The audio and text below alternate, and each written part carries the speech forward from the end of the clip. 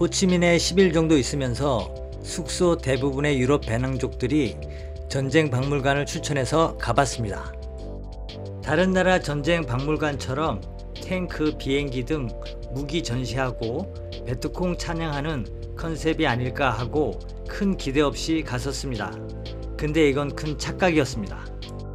일반적으로 제가 봐왔던 전쟁 기념관은 자국의 승리, 민족의 용맹, 호국정신 등 자국이 짱임을 강조하는 그런 분위기가 강했는데, 이 박물관은 베트남이 미국, 한국, 태국, 필리핀, 호주, 뉴질랜드 등 여러 나라의 침략으로부터 얼마나 쥐어 터졌는지를 여과없이 보여주는 느낌이 강했습니다. 구조는 1층에서 3층까지고 3층부터 시작합니다.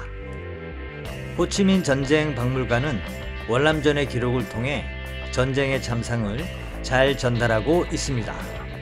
이 전쟁이 얼마나 서방의 억지와 탐욕으로 발생했는지를 설명해주고 있습니다. 두 번째 홀은 종군 기자들의 전쟁 사진을 모아둔 곳입니다.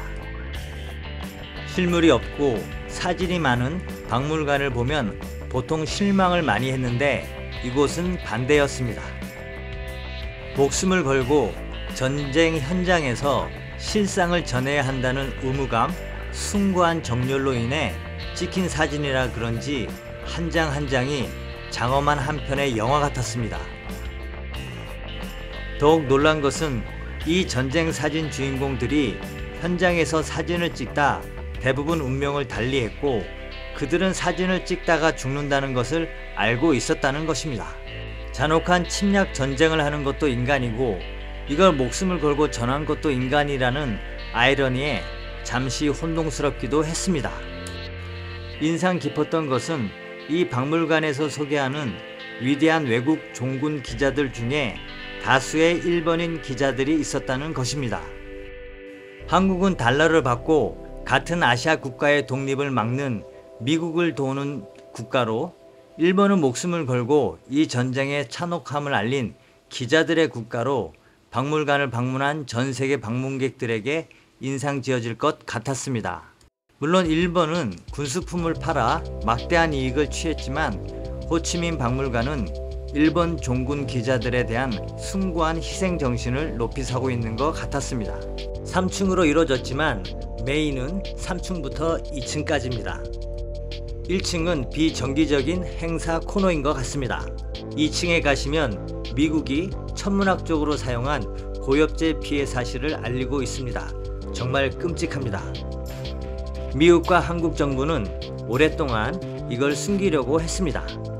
하지만 제3국의 기자가 이 참상과 진실을 알리기 위해 오랜 기간 희생을 했고 결실을 맺습니다.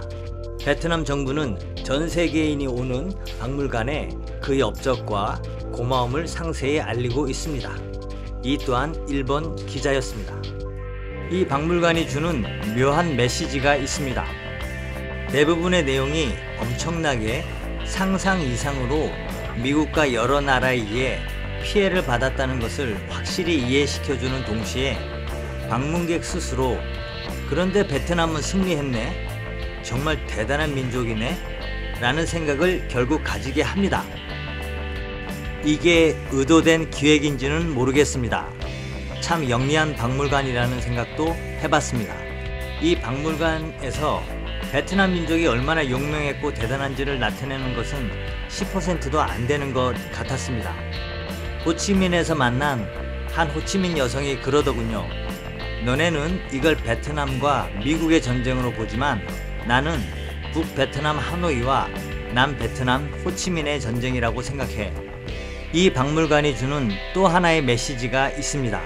한국, 태국, 필리핀, 호주, 뉴질랜드가 이 전쟁에 미국을 도왔다는 사실은 충실히 알려주고 있으나 중국, 소련이 베트남을 지원했다는 내용은 찾지 못했습니다. 역시 역사는 승자의 기록인가 봅니다. 위치, 티켓 가격, 운영 시간, 여행 팁 등 좀 더 상세한 내용은 아래 링크를 참조하세요.